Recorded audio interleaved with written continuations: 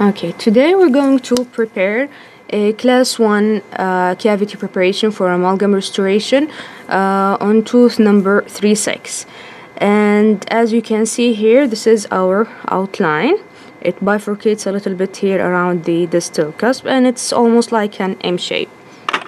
The burr that we're going to use is the 330 burr, and the length of the head of the burr is about 1.5 millimeters, which serves as a good reference for us because our cavity should be between 1.5 to 2 millimeters, which gives us enough bulk for the amalgam restoration so that it would have enough resistance against fracture.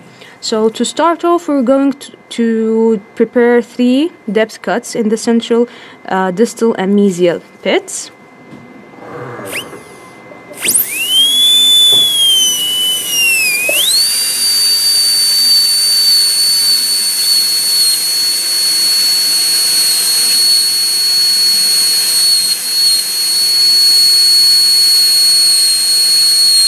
We should try to hold our handpiece parallel to the long axis of the tooth.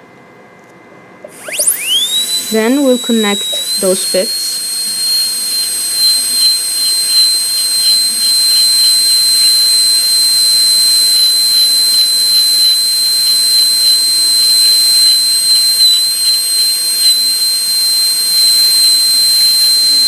Moving around the cusps.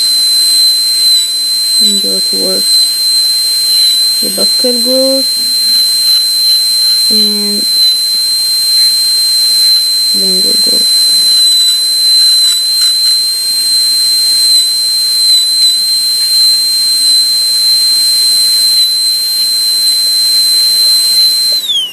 And this is our outline. Let's see what we have here. Okay. So the buccal and lingual walls should diverge occlusally to give us enough retention for the amalgam restoration, because as we know, it does not bond to tooth structure.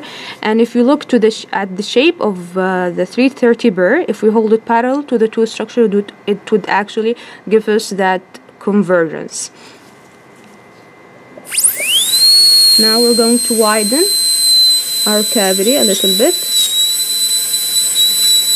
The width of the cavity should accommodate the smallest amalgam condenser, and it shouldn't be more than 1/3 of the intercuspal distance.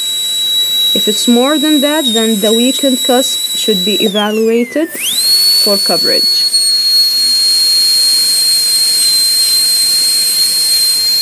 I'm trying to go around the cusps so that I wouldn't undermine them.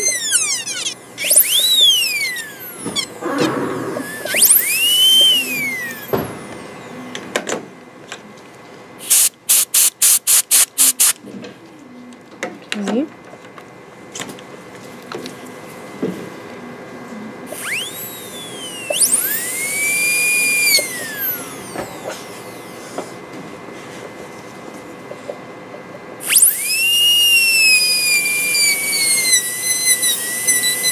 All internal line angles should be rounded so that we don't have areas of stress concentration.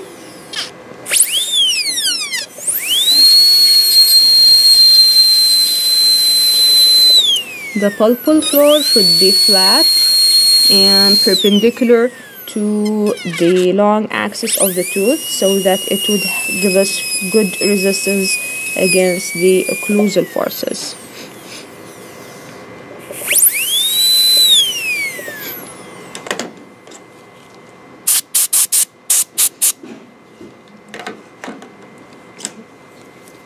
Of course, the mesial and distal walls should diverge just a little bit so that we don't end up undermining the mesial and distal marginal ridges because of the shape of the enamel rods at that area.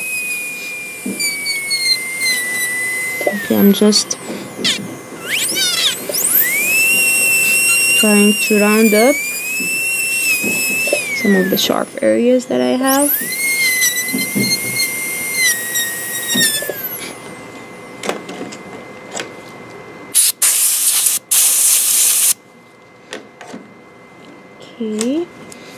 We're almost done. I think I need to just widen it up a little bit here.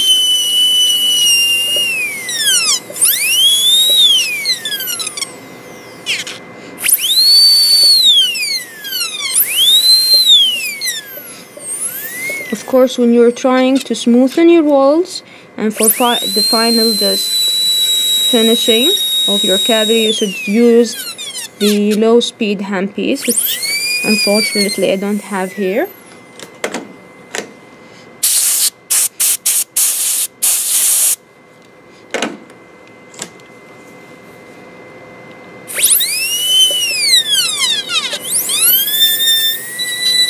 The cable surface margin should be a 90-degree butt joint so that it would give us enough bulk for both the amalgam and enamel, so none of them would break under high occlusive forces.